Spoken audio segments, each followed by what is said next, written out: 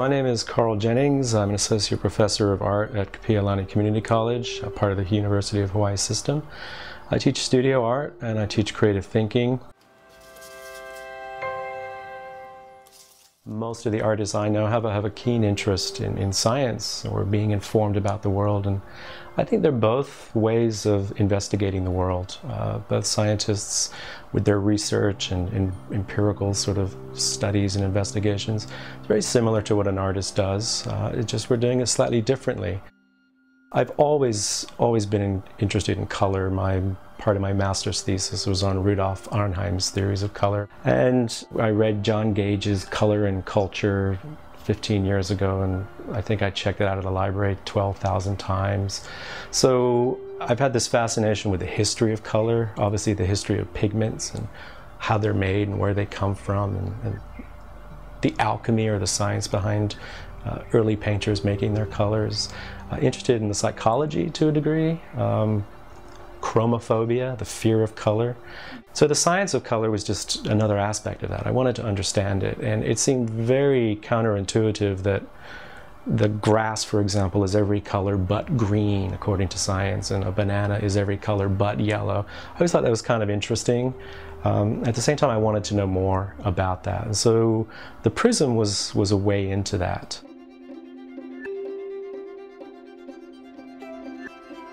This whole project originated out of a color theory class. I decided this time, and this was about 10 years ago, that I would actually show the students Newton's famous projected prism, using a prism in a dark chamber. So we all went into the photography room, and I brought in a projector and we turned the lights out, and I grabbed a prism like this that I recently purchased in Canada, put the projector in front of it, put the light through the prism and looked at the wall, and I'm sitting here about to amaze these students with this incredible array of colors, and all we got was a white wall with a little bit of red and yellow on one side and a little bit of blue and cyan on the other. And no matter what I did, moving the prism around or the projector or the distance, nothing would work. And I felt really bad for the students, so I apologized. I said, obviously I got a cheap prism, I just bought it in Canada from a toy store. Believe me, it works. Sorry I couldn't demonstrate it today. So that was that. I put it away, not terribly interested in prismatic colors, mostly colors in terms of painting. Then about 5-6 years later, I was reading a book by Goethe, and he talks about the prism and where Newton had made what he called a mistake, and that what you should see if you are close to the wall with the prism is white, pure white light with edge colors or boundary colors. And I read that and I immediately went, that's what we saw. That was it. What I had projected was this. And here's somebody whose color theory is fairly well known, whose color ideas are fairly well developed, saying this is what you should get. And so that really got me interested in jumping into this whole thing and wondering about what is this thing called color, and why is some of the information misleading and the textbooks tend to be a little bit wrong.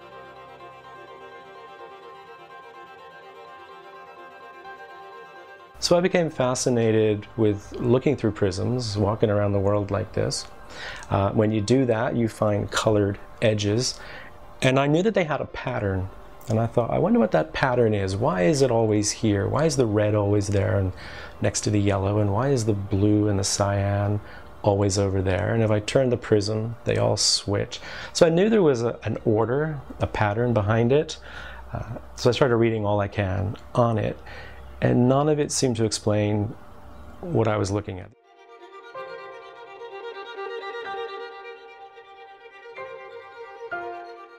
I find light infinitely fascinating. It's part of what we call the electromagnetic spectrum, which is this long spectrum of frequencies of vibration of this electric magnetic energy. Really difficult to conceptualize and get around our heads, but we're right now immersed in a soup of this energy, buzzing in all different directions, moving at astronomical speeds, from radio waves and microwaves and X-rays. And on that entire spectrum of energy, there's a very small area which we identify as visible light. We can see it. And what that means is that when that part of the spectrum, a certain frequency, a certain wavelength, or vibration, when it hits our eye is designed to pick that up as an image with color, and we translate it into color. So depending on the wavelength or the frequency, how fast these waves move and how long they are, it'll either be color, or it'll be an X-ray, or it could be a gamma ray, or it could be a radio wave. So all of these things are just different manifestations of the same basic electromagnetic energy.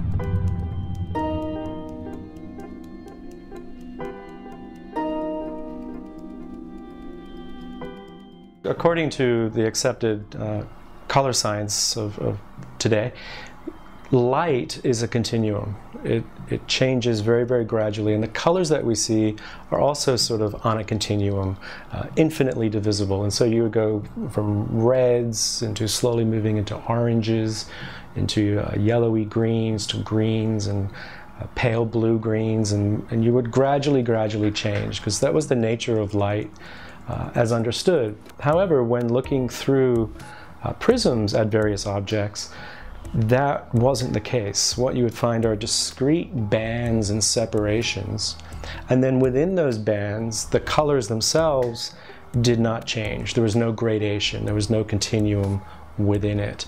I thought this was fascinating. Nothing in the literature mentions anything like this. Science describes color as a unique frequency, all mixing into each other in a smooth way. But Carl was fascinated by the discrete bands we all see in a spectrum.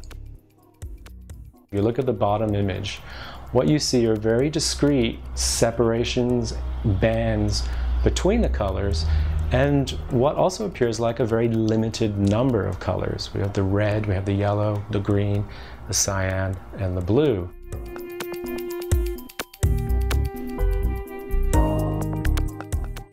What do you see? Do you see a gradual change that's almost pale and white in the middle? Or do you see distinct shapes of color? Why was that there? I wanted to know. I was curious. Is it my eyes that are making those bands? Is it the camera? Is it the prism? So the explanation is very puzzling as to why. Why do we see banding? In the realm of psychology, we have something called categorical perception. And what that is a mechanism whereby our brain will take things that are very similar and group them together. So it takes things that might have a gradual change, but because it's next to something else there's a big change, it kind of groups them all together as a category. What Carl has observed has always been there, maybe dismissed by science as unimportant, but it just might be a brand new way of understanding color. But what Carl did next moved the idea to a whole new level. So I had these ideas and I put them together in a paper, and I wanted to, I'd scoured the literature and I was pretty confident nothing like this had ever been spoken of in this way, at least. I decided to sort of just go in at the deep end. And it turns out that the Inter-Society Color Council of the United States we're having an annual conference at the University of North Carolina, and I submitted my abstract and they accepted it. I was somewhat surprised but happy. And all their presentations were calculus and linear algebra and all these formulas, and I thought to myself, what the hell am I doing here? They're going to eat me alive. And so I almost walked out. I was getting sweat rings under my arms, and I thought, this is a big mistake, Carl. You've not thought this through properly. And towards the end of the afternoon, a Lifetime Award was being given to a color scientist by the name of Rolf Koehne. And his presentation was a little bit more historical and about color wheels and Goethe and Newton. And it was like a perfect segue into what I was doing. So it kind of gave me the confidence to then walk up and present a presentation which had no math, no science. It was all just pretty pictures, and presenting a concept which challenges the standard theories of the basics of color, and it went incredibly well. there was no applause or anything like that. In fact, when there was a question session, nobody asked a single question, and I thought, well, what does this mean? Am I going to get clobbered later?